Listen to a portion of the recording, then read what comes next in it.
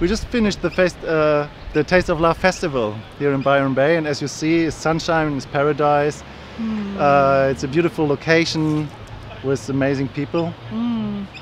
Yeah, so we gave a couple workshops, and we also got to sit in on a few workshops, participate in panel discussion, and it was really beautiful to be a part of such an amazing event and to connect with so many beautiful people coming from their heart.